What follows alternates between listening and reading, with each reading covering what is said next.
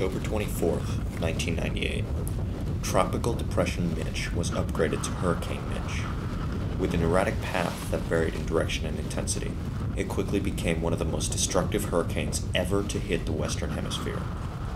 The toll on human lives was substantial. By first assessment, there were more than 10,000 recorded deaths and over 750,000 evacuees. The widespread devastation at every social, economic, and political level meant that over 20 years of development had been wiped out for the entire region, and most directly for the nations of Nicaragua and Honduras.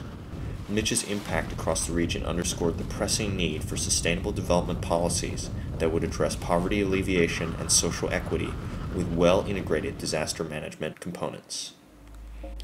Once the magnitude of this problem became apparent, the government of the Honduras and Nicaragua established emergency structures to oversee national response, and they requested urgent assistance from the international community. It is in response to this international appeal that students, representing governments, the United Nations, and non-governmental organizations, meet in the virtual peace simulation. As part of the simulation, students will be responsible for providing and coordinating aid for the two countries hardest hit, the Honduras and Nicaragua. Students will research background information of the scenario in order to represent one of 16 different historical organizations, including the United Nations Development Program, Doctors Without Borders, the Office of Foreign Affairs for Nicaragua, the World Food Program, USAID, and the World Health Organization. Together, they will be responsible for navigating the challenges and pathways to effective response.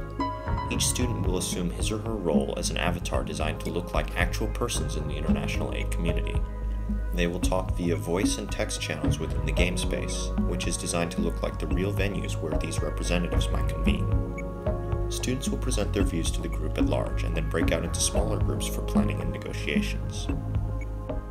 In addition to allowing students to use real-life diplomatic and conflict-resolving skills, the simulation will allow the educators and students in the after-action review to pull up bookmarked events for use as teachable moments. Together, they can assess whether important goals were met, if students properly represented the values and practices of their government or organization, and how they could work more effectively in the future. By extending to educators the multisensory nature of the digital medium, virtual peace becomes much more than just an extension of a role-playing exercise. Ultimately, it is a state-of-the-art interdisciplinary platform for creative learning, uniting the technology of the future and the experiences of the past.